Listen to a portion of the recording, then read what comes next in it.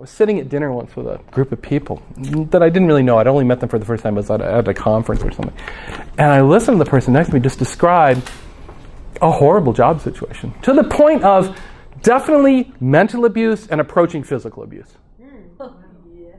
And they had not yet decided in their mind that maybe it's a good idea if they left. And I'm like, okay, I'm sitting here as a neutral, unknowing third party, and I'm hearing your story. Get out. I'm going to call social services, for God's sakes. You are trapped in this situation. I can't believe you decide to stay there.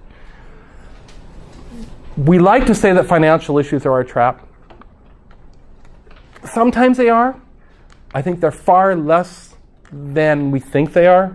I think our fear of financial issues is more powerful than the financial issues themselves.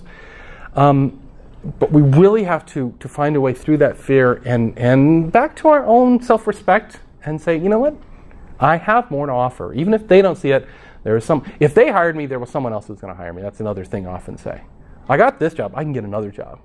Because I obviously have something to offer, or they wouldn't have hired me. So let's look for the next thing.